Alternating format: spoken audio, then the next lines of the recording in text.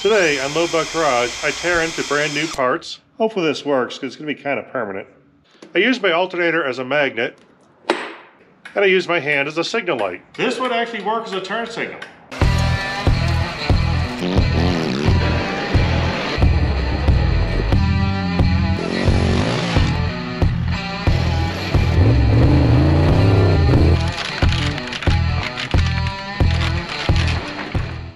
Now this truck has terrible wiring.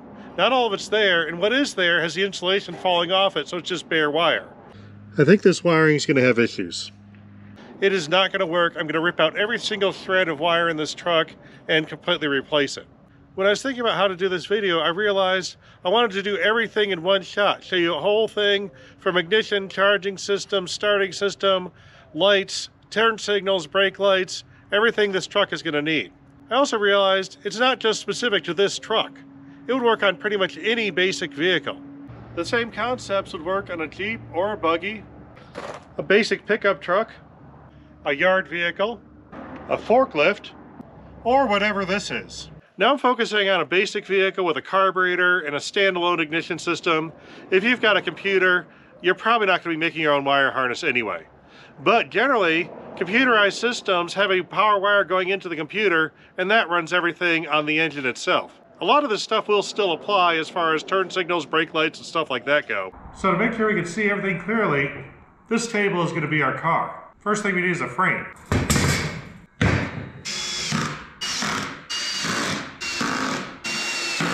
Never realized how badly my table was warped. I'm going to assume you're needing spark plugs. If you have a diesel and you don't need spark plugs, basically it's simpler. You pretty much turn the fuel on and you're good to go. To fire the spark plugs, you need a coil. We'll need a battery. You probably aren't going to hand crank your car if you have a starter. We're going to add a starter. And here's our most basic setup. We've got the battery with two big power cables. The negative is going to the chassis. The positive is going to the starter. Now, one critical thing is the starter normally is bolted in an engine. Pretend there's one right there. But that engine needs to be grounded to the chassis. All we need to do is take power where it's coming into the main terminal on the starter and trigger the electric solenoid. You take something conductive like a screwdriver, and that cranks your engine over. Now, in order to get your engine running, you're going to need this circuit. Here's a basic coil system, and you have two terminals on your coil, and hopefully they're labeled. There's a positive and there's a negative. Now this truck has a coil that needs an external resistor. For those, you just wire a resistor in line on the power wire. So now that coil is live, but that plug isn't sparking. It doesn't spark until you remove that wire. So now, when I take the wire off, you get a spark. In theory, that will fire the engine, but it's going to be a little hard to keep time while you're driving and probably be a bit of a distraction. So what we need is a switch that runs off the engine itself. This right here is a points type distributor. Named so because it has what are called breaker points in there, which is effectively a switch. The body of the distributor is installed in our engine. Now there's a gear here that drives off the camshaft normally, and that's what actually makes it turn in exact time with the engine. They will open and then close. When they're closed, this terminal out here connects to ground. When they're open, there's no connection at all. So basically, as this thing spins around, it turns on and off for every single cylinder. Take this ground wire from our coil, now we hook it to this terminal. And there we get our spark. You can see how much spark you get out of that. It gets to the point where it becomes a blur. And this is a basic ignition system that works. They replaced points with an electronic switch somewhere around the 70s. But they work under the same principle of add power to the system. Now here we have the Ford style ignition system. There we have the coil. The positive is just keyed ignition power. The green is the signal that triggers the coil. In this case, the green goes over here to this module. It's a Motorcraft Duraspark type, and it's got a lot of wires coming out of it. Basically, you've got the green that goes to the coil. This is the one that actually triggers the coil itself. Then the other wires go to the switch in the distributor, so they go right there. There's a sensor in the distributor that does the same things it points to. It sends a signal to this module and tells it to fire the coil.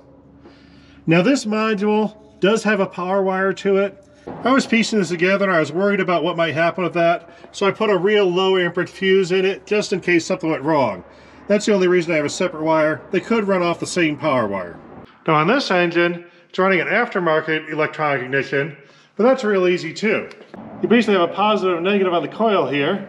That goes to a wire going to the distributor, which has a little control box down here. So basically there's just one wire to the coil that turns it on and off. Now in GM engines, life is really easy. All you have to do is deal with two wires. One that is your connection for power to turn the ignition on, and then a signal for the tachometer if you feel like it. But that's it. These are simple to hook up. It really doesn't matter which one of these standard ignitions you have. Basically you're going to have a power wire that powers it up. You could set up a system where you have your ignition on an alligator clip. You could even get fancy and go with a starter button switch, which basically connects those two terminals that I hit the screwdriver on. And we've got, start it up. We got spark. It'll run with this and you can drive it around. This very truck drove that way the first time. Now as far as the engine's concerned, this is fine. It's getting electricity where it wants and that's all it cares about. But for your own convenience, you're probably going to want to start adding switches because that makes life a lot easier to deal with. Now this right here is a modern style ignition switch. By modern, I mean something that has off, on, and start all in the same switch. This actually even has accessory position on it too, so it's real fancy. This is my current ignition switch. It has off and on. That's it. There's no accessory, there's no start, just off and on. I got the keyless one because it kind of matches my truck. This one looks pretty similar to the original. But they sell these with keys. There's all sorts of styles. There's different connectors. But basically, you're gonna have four main connectors coming out the back. Now on these universal ones, they're labeled. We have a battery connection, we have accessory connection, we have ignition connection, and the one in the center is for the starter. Now I have my key switch installed, and I'm gonna hook up my battery wire. Now we turn it to accessory, so we go backwards one. We have no power on the on or ignition position. We have power on the accessory. We have no power on start. Now we turn it to on position. We have power on both the accessory and the on position. So it connects to both these terminals. Now we turn to the start position. We have power on the starter. We also have power on the on. Do not have power on the accessory. That is important to know. So when the key switch turns to start, it turns off the accessory power. Turn it on. You can see it there. We got spark going. And we got our starter working. Now at this point, you're in pretty good shape for regular driving, but your battery's gonna run dead because you have nothing to charge it. So we need to deal with that next. Now here I have an alternator hooked up. This is a Mopar one. This is one of the more complicated systems you can use because it has an external regulator. This truck uses a generator with an external regulator that's very similar to this externally regulated alternator.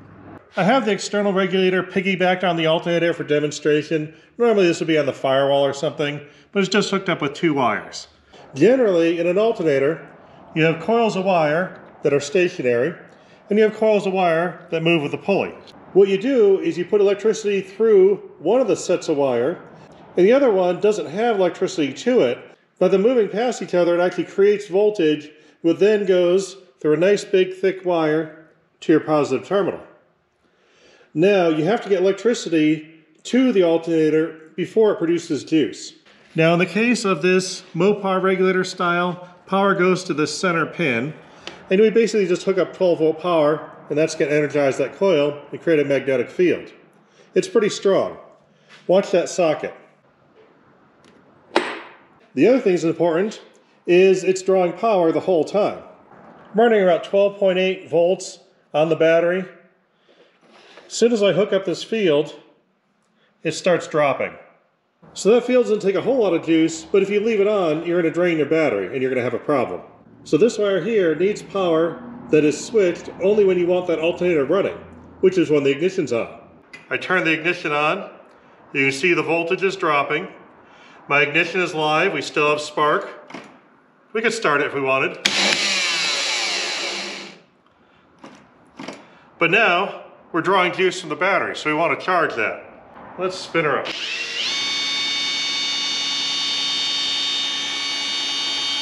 And now you can see the charging voltage. We are definitely charging.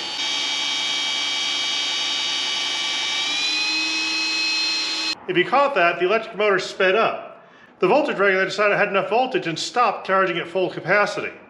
So that's how that whole system works. Now this Jeep has a one-wire alternator, which is the simplest ever. It has one connection, and that goes right to your battery.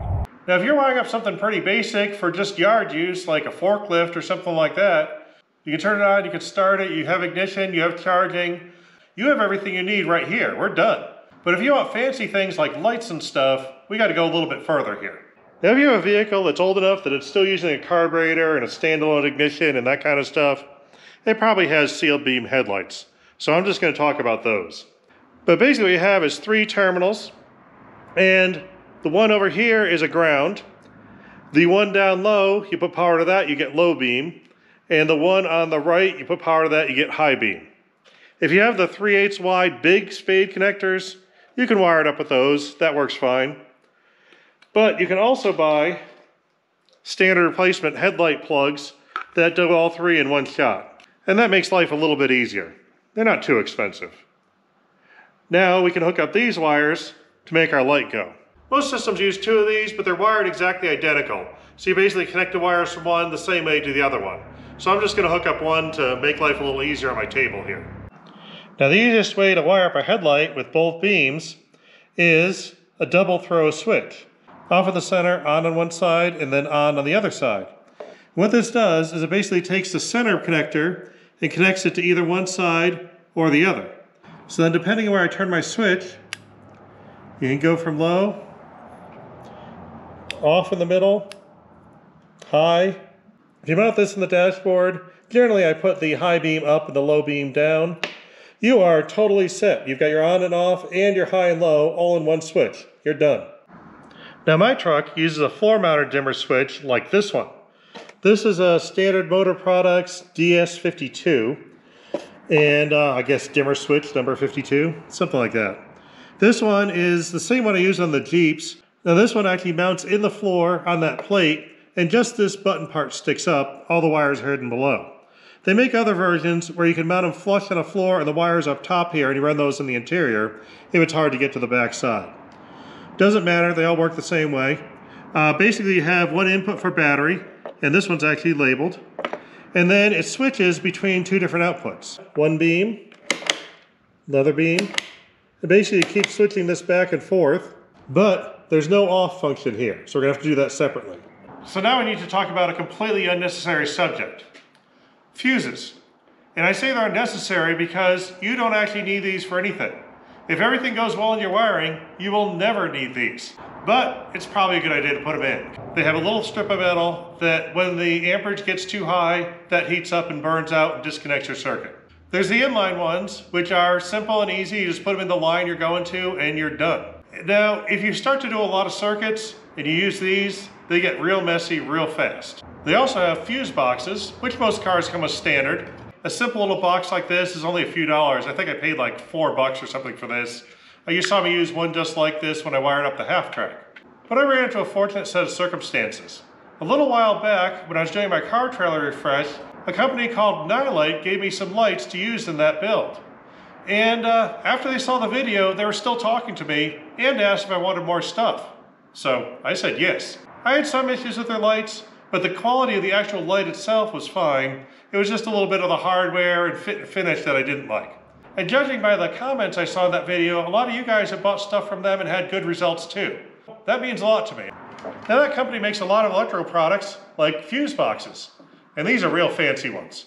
I think they're like 15 bucks. And what they are, the 6-gang fuse box, may have a little LEDs in them to indicate when a fuse is blown out. Hey, it works. So it's definitely more expensive than the basic one. Not too bad. And we'll see how it works. And not only to get the one fuse box, I got 3 of them. for a particular reason. My plan is to have a power always on fuse box, and everything in this box is live all the time. A on fuse box, so only in the start and on positions are the things hooked to this box live. And then an accessory box for the accessory position, so only in the on and accessory positions is this one live. I think that'll make it a little easier to see how I'm hooking it all up, and also easier to diagnose when I have an issue. Now, you do not need to go with 3. Even on a little box like this, you can put power wherever you want to whatever you want. You could take this box and have 2 fuses live all the time, 3 that are in on position, 1 an accessory, or whatever you want. You could do the same concept with a single box, no problem. There, they should stay now. And my goal is to get my measurements close enough, I can pre-cut the wires for this test rig, and they'll fit directly in here when I'm done. Hopefully that'll work. Now I've got to cut multiple wires the same length, so I just measure a distance here, and I can just roll and line up and cut. I don't need to measure it every time. There's a main positive and negative hookup, and then all the fused areas are positive. You have a strip of connectors for negative.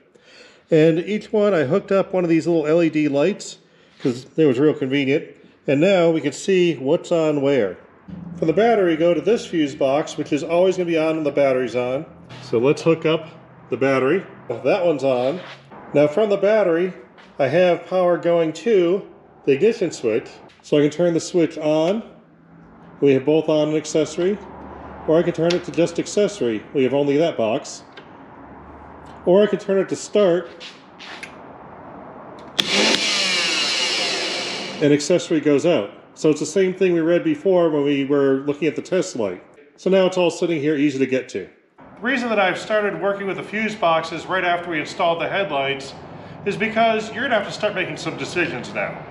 Now the other stuff we hooked up was real obvious. Obviously the ignition, you hook to the ignition power. Starter to starter power. There's no choices. With headlights, there's options.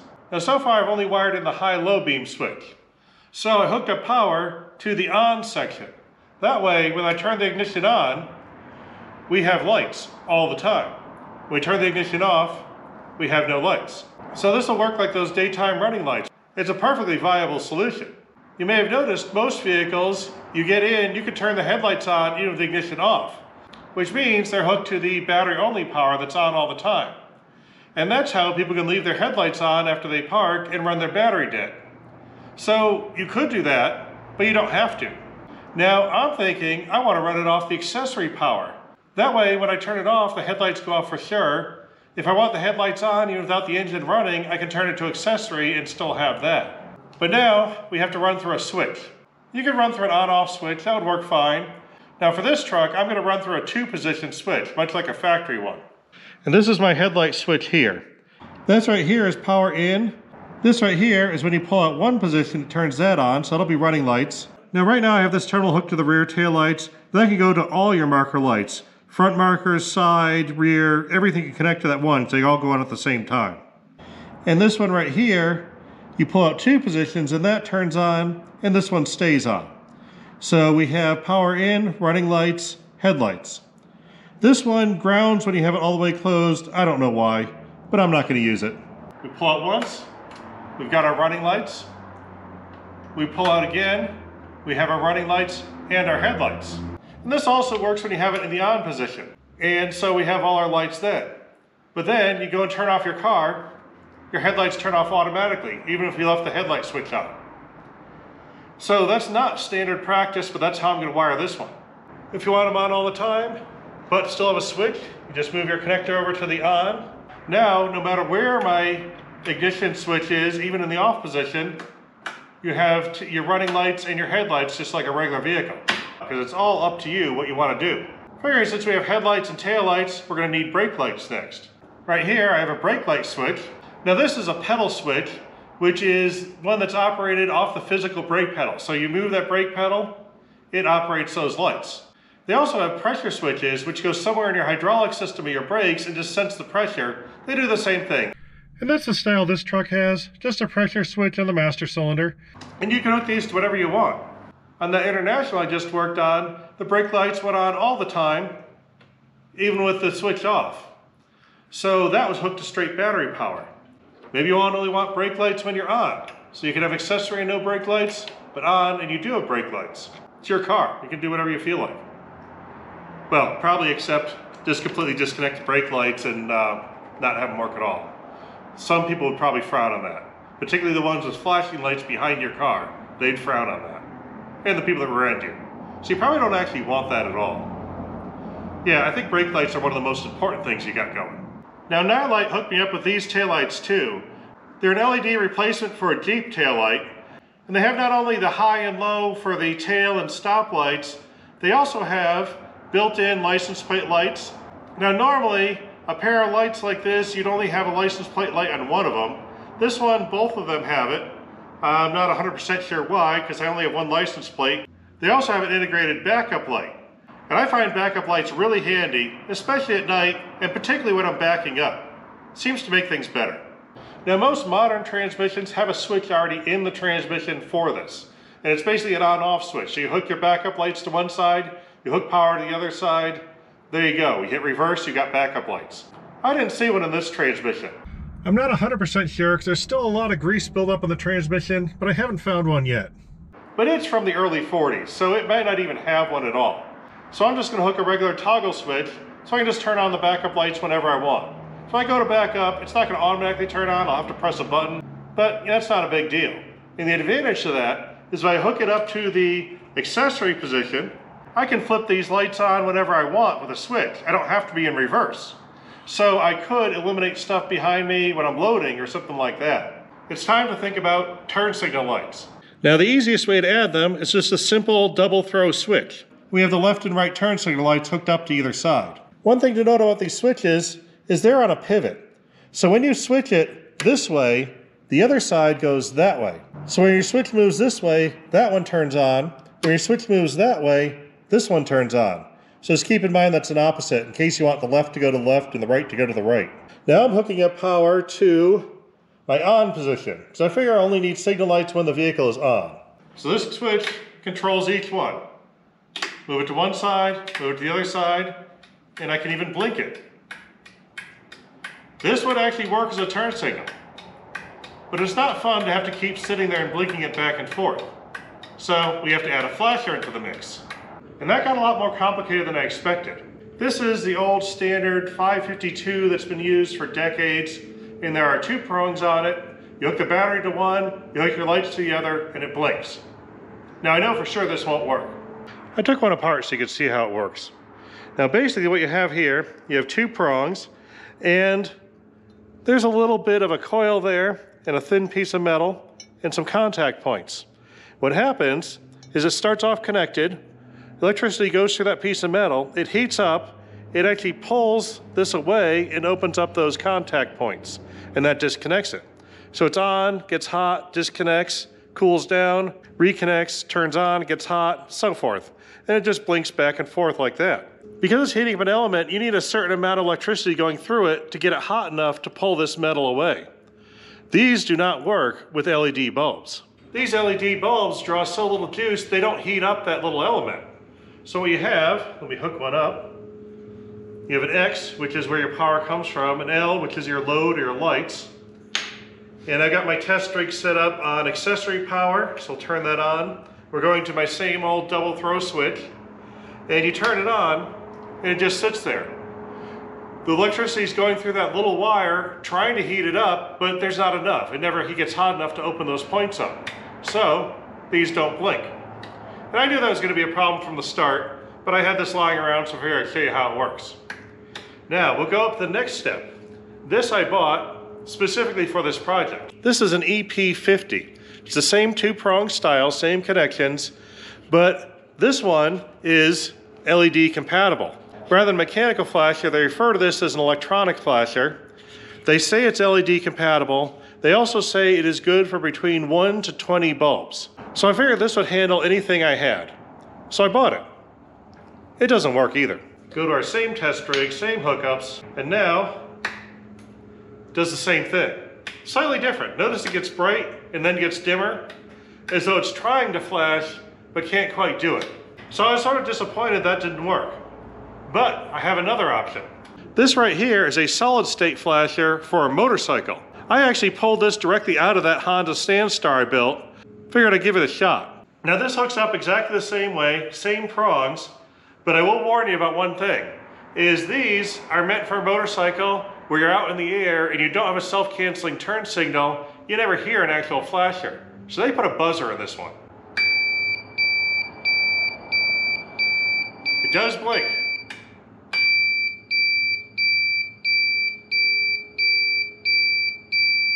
Now I have front turn signals hooked up. Now here we have my setup for the turn signals. There's 2 wires to each terminal because front and rear, and that's the power in. So let's try this. Does the annoying buzzing, but they're blinking nicely. All right, now I'm gonna see if I can get rid of that buzzer. So now I'm gonna go to my fancy new one and see if that works with 2 lights. Yep. These lights over here are side marker lights from a trailer. That's an incandescent bulb, not an LED. If I wanted to use LEDs on the front, would that work? So let's hook those up. And we're back to just on again. They don't draw enough juice to make it flash. It's bugging me that I can't get this to work right when they're saying they're LED compatible. So I went and bought an off-the-shelf one. This is an EP34 that says it's LED compatible. Now this is a smaller one for between 2 and 6 lamps, but I figured it's smaller than this one. Maybe it'll handle the lower power because physical size has a lot to do with the electrical carrying capacity or something like that. Anyway, the only one they had was a 3-wire hookup. So this hooks up the same. We have the power in, we have the load out, but there's also an E terminal which we hook to our ground right there. So it's 1 more wire with the ground, but figured I gotta get this working. I'm gonna give it a shot. Got our signal here, and this flasher works fine. So now I've got a setup that works with what I want. I've got my LED rear light, I got my LED front light, it's blinking properly, and I just have to run 1 extra wire. Now I don't have a real good conclusion here. One thing that occurs to me is this flasher that does work with the 3 prongs, with the extra ground, maybe that somehow makes the voltage more stable. Not really sure if that's true. There's probably other 2-prong ones that work better. If you do happen to know one that works, please leave a comment. If you can, leave a part number. That way if anyone is looking for that information, they can have that. But I know for sure this one does. So we're gonna move forward with this. Because the next thing we have to deal with is having both brake lights and turn signals on the same light bulb. Now this is our previous setup for the brake lights. This is a standard brake light switch like pretty much every vehicle, and you have 1 power in and then there is 1 power out. And in our case we split it to the left and right light. So what happens when you hook up this switch to the lights? So now this is wired exactly the same as the last time I did brake lights. This switch powering the brake lights. But I don't know if you noticed, our front turn signals also went. Because we now have that turn signal switch installed connecting all that. What happens when we do turn signals? The wires backfeed through the brake light switch and we now have hazard lights no matter which way you try to turn. So this won't work. Now, there's a way to get around this. Now these boxes right here are diodes. They're commonly used on trailers, and what they do, I don't know if you can read it there, it has 2 inputs and 1 output. So you can take the 2 separate inputs, the one from the brakes and the one from the turn signal. In this case, I took those wires that were going right to the rear lights and I snipped it, plugged one in there, the other one in there. Then I took the wires coming out of my brake light switch and I plugged that into the other connector. So what this does is it only will let electricity go to the light, it won't let it go backwards into the switch or through the switch to the other light. So let me show you how these work. Now we have our signal lights. Both are working properly. Our brake lights. They work properly and they don't turn on the front signal lights. So now we have a complete system with working brake lights and working turn signals all on the same bulbs. Now there is one thing you can notice on these And it's up to you whether you consider it a drawback. I don't necessarily consider it a problem. If you are signaling and then you hit the brakes, the brake lights take over. Now personally, the most important thing I want taillights to do is to keep people from rear-ending me. So for me, people knowing I'm stopping is the priority. In most OEM systems though, they don't do it this way. They usually have the signal light cancel out the brake light. For your absolute safest option, probably your best bet is to run separate turn signal lights and don't try to run them through the same bulb. And that's real easy. Basically, you do the exact same wiring we did the first time without the diodes or anything, but you just run brake lights to one light, signal lights to another light, they never mix, you have no problems. But that means you have to add separate lights. If you're building a vehicle from scratch, that might be fine. A lot of vehicles have only 2 taillights and you're stuck with that system. But of course, there's a solution to that too. The aftermarket 7-wire turn signal switch. They actually make these switches in a number of different variations. The 7-wire is one I want to use here. I have used a 4-wire one previously because I had it lying around on that little red Jeep project. But that works exactly the same as this switch, with only the 4 wires. They basically have a left or right. They don't have separate front or rear signals. And so you have to use the same kind of diode system or something like that, or extra bulbs. The 7-wire switch takes care of it because they have different outputs for front and rear, and they incorporate a brake light input. And basically what they do is when you turn it to a signal, they disconnect the brake light and turn it to that signal light. So that takes care of it in one unit. So let's hook this thing up. I bought this, it was pretty cheap. It came with absolutely no instructions. So I went and looked online to try to find instructions for these. I found a lot of different options. Some of these don't have the colors I have, so we're going to get rid of those right away. This one, same thing. Now both these diagrams have the colors I have on my switch, but they're not the same either. But really there's only one difference. The blue wire either goes to your flasher or it goes to ground. I don't know which one I actually have. We're going to try them both and see what it does. Now here's our exhaust pipe. We're going to pretend that's a steering column. And these just attach with a hose clamp. It's real easy. Now since you're making this vehicle anything you want, you could point it out the left side like usual. You could point it out the right side. You could point it straight up. It really doesn't matter.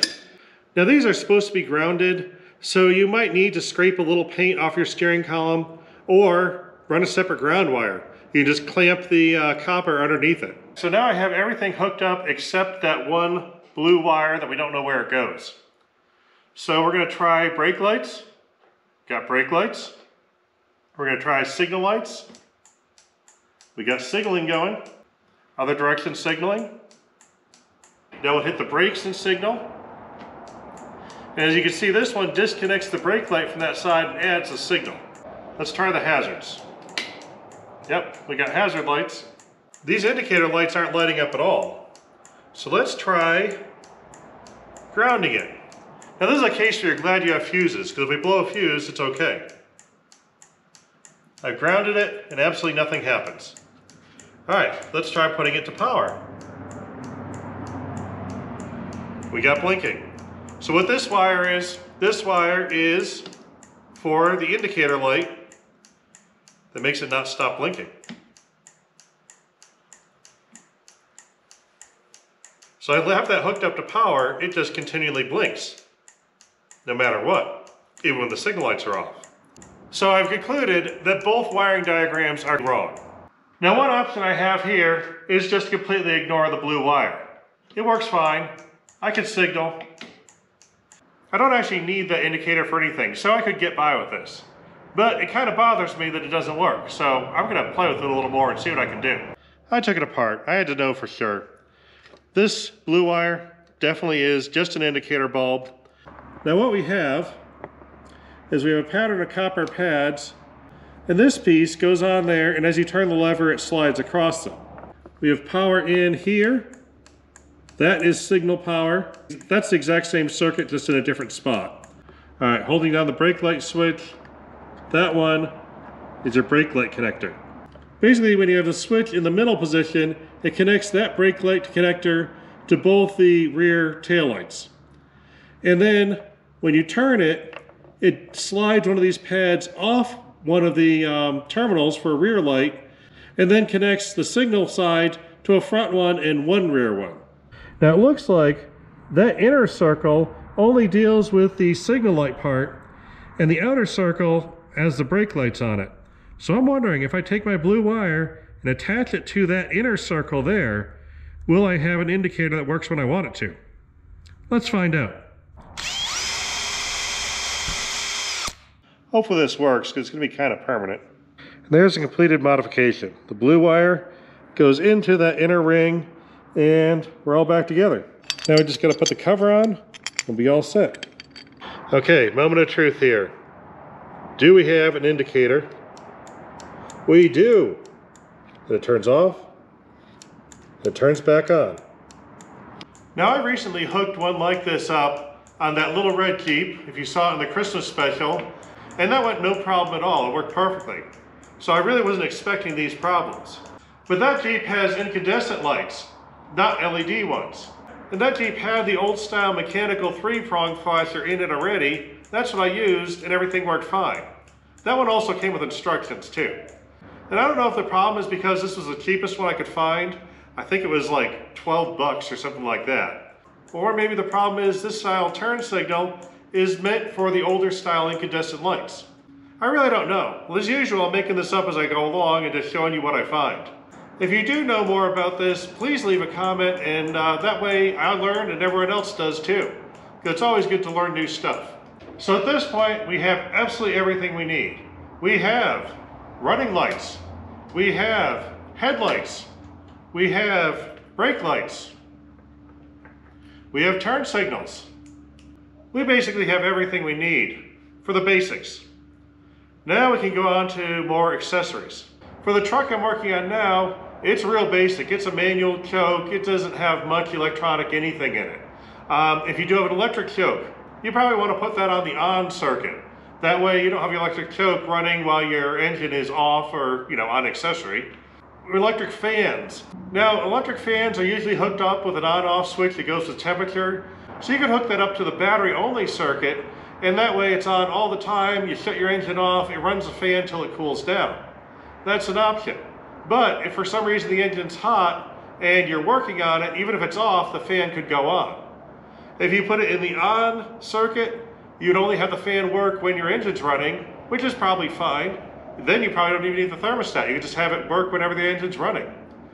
Or you could have it in the accessory position. So if you want to cool down the engine after you shut it off, you turn it to accessory. It cools down the engine till the thermostat kicks it off. You turn it to off, everything's done. You don't have to worry about turning on automatically. There's a lot of things you can do here. Since I brought up electric fans, we got to talk about electric fans. Now the key thing you need to know about for wiring is an electric fan draws a lot of electricity. So you're going to need real thick wires and a real strong switch in order to operate it. And this is the same with any high draw accessory that's going to draw, let's say 30 amps or more. That's generally when you want to go to the relay system. The basic premise of a relay is you don't really want that thick wire and high power going through your interior, but you want the switch that operates it in your interior. What you do when you add the relay, you have the switch with a low power that sends a signal to the relay, and the relay relays the signal in a higher power to the device you need. So basically it's a switch operating a switch. You've probably seen them before. They're a little cube. I took one apart so you can look inside. What we have inside here is an electromagnet on one side and the actual switch goodies over here. All that is a contact that moves from one side to the other. Now this one has the diagram written right on the side. There's going to be 5 terminals on a standard relay. You're only going to use 4 of them. Those 2 numbers correspond to that electromagnet. This one is your power supply, and the 87 and 87A is where it goes back and forth. 87A, it's touching normally. When you put power to it, it disconnects. 87 is not touching normally. When you put power to it, it connects. Now right now, I only have the 2 small connectors, 85 and 86, hooked up. They're the ones that operate the electromagnet. And I have power going into it in this one down here, the number 30. Now up here, there's 2 terminals that face the opposite direction. Those are 87 on the side and 87A, the one in the middle. And that's where you're going to hook up your load. But before we hook up a load, I'm going to show you how this works. Another thing to note, these are the 2 terminals that go to the solenoid. One's a positive, one's a negative. It doesn't matter which way you hook it up. You can hook it up either way. They don't care. There's our contacts. I'm going to take my 2 wires. For now, I'm going to make this one negative and this one positive. You can see that works fine. I'm going to switch them around. Still works exactly the same. Here's the wire for my electric fan. We're going to go to the 87 terminal, which is the one on the outside. And now we trigger it. Our fan is up and running. But now we're going to go to the 87A terminal. Now when you're hooked to this terminal, it's normally on. You need to hook up the relay in order to turn it off. So we trigger the relay, and now the fan turns off completely. Now if we disconnect the little electromagnetic wires, the fan goes back on. That's why you only use 4 out of the 5 terminals. You pick which one you want, the 87 or 87A, as to whether you want it to normally be on or normally be off. So you can wire these things up however you want. Now I'm triggering these wires just with sticking them on the fuse box. You can do it with a switch and just have it on and off. You can also put it on a thermostatic control. They make a lot of different aftermarket ones. Those are real nice. If you buy one of those, they show you how to wire into the system, and oftentimes they'll include a relay with it. It depends on how you want to build your vehicle. There's a lot of different ways out there to do it. Now wiring is a complicated subject, and you could go on for a long time with more details. But I want to give you a basic overview of what you need, and also I got my system ready for my truck. I can go ahead, turn it on, start it, drive it. I've got spark, I got brake lights, I've got headlights, I've got high and low beam, running lights, I've got signal lights with the properly working indicator. I've got a fan if I want it, on a relay. And I have plenty of room in my fuse boxes to add anything else I come up with, like work lights and fog lights and things like that. This is the whole basic concept of working with an awful lot of projects out there, and you can apply this to pretty much anything you're working on. I had a lot of fun here experimenting with electricity, and I learned a number of things too. Actually, a little more than I wanted to know about signal lights and flashers, but it's good to have, and now the system's set up. And I hope it helped you guys out a little bit along the way too. So, that's it for now. We'll see you next time. Now you may have noticed I started the video with this starter, but I didn't use it in the video. That's because it didn't work. This is one I got with that pile of Stove-Bolt Chevy parts, and when I hooked it up, it didn't work. I went to another starter immediately.